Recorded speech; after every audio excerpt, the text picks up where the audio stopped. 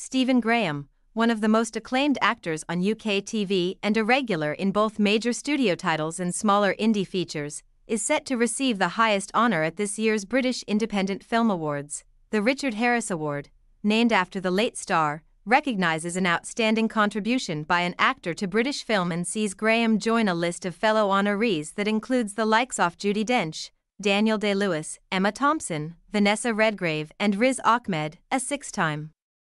BAFTA TV nominee. Graham recently landed his first BAFTA film nomination for his lead turn in 2022's hit, one-shot kitchen drama Boiling Point, which was also the first project from Graham's own banner Matriarch Productions, set up with his wife and fellow actor Hannah Walters with the aim of providing opportunities for underrepresented talent. The film has since been spun off into a BBC miniseries, in which Graham also stars.